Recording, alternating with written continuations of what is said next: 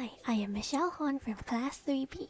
Today, I would like to share my anti-pandemic classroom with you. Before I introduce you to my classroom design, please note that the codes for the project are on the bottom left corner. Feel free to stop the video and look into the codes, as the main focus of this video is not about programming. What you're now seeing is the whole view of the anti-pandemic classroom. Let's get into the details right away. As you may already know, you can move your point of view freely using a mouse and keyboard arrows. I coded the camera to move according to what I want my audience to see. Thus, I made a huge billboard telling my dear audience to be patient and watch what I have prepared for them first. The next thing you see is a girl standing near the thermometer stand checking for her temperature. This is an important thing to do before entering the classroom, as no one wants people who have a fever to spread germs in the classroom.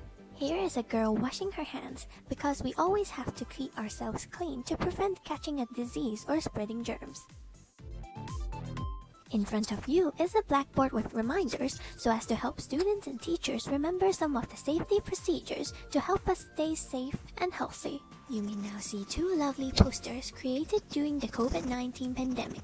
This will encourage students and teachers that together we shall overcome difficulties during this period.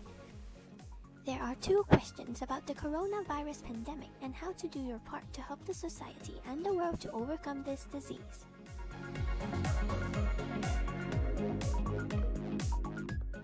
Here are some extra clips showing the flexibility of opening and closing of windows and doors, as it is important to keep a classroom ventilated. That's all for this video. Thank you for listening.